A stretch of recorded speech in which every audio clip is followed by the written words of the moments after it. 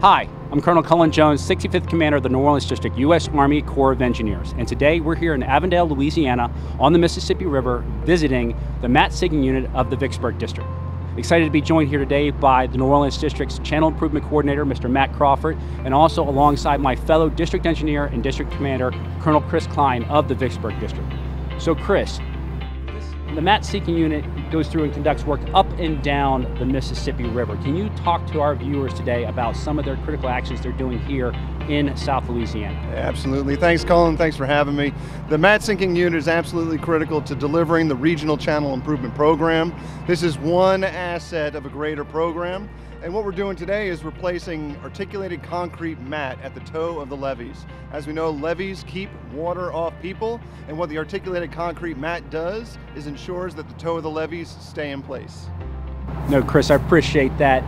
And now, Matt, as our Channel Improvement Coordinator, you are synchronizing the placement of these articulated concrete mats up and down our section of the Mississippi River here in South Louisiana. Can you tell our viewers the criticality of this mission and how important it is for the people of South Louisiana? Yes, sir. Thank you. So the criticality really stems from the proximity of the riverbanks to the flood protection system. Really south of Baton Rouge, you have levees that are, I would call, danger close to the riverbanks. Some batcher widths, so that batcher is from the top of bank to the protected side toe. Some of those widths are 30 feet only. So a good sized bank failure can be 250 feet in length, meaning that you have a good sized bank failure, it could take out a levee south of Baton Rouge without strong revetment in place. So that's why it's critical that we continuously monitor and maintain these riverbanks to protect against the river's erosion forces. No, appreciate that, Matt. So overall, this helps ensure the sustainability and resiliency of our 937 miles of Mississippi River levee that we have here in South Louisiana.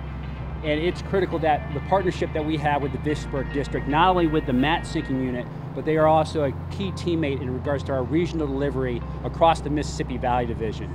In addition to the revetments that they're laying here today, and then tomorrow they're going to be down in the vicinity of Houma, Louisiana, they're also supporting the New Orleans District through the delivery of 19 projects along the Mississippi River levee to the tune of 16 miles and $108 million, helping ensure the resiliency and sustainability of those systems throughout.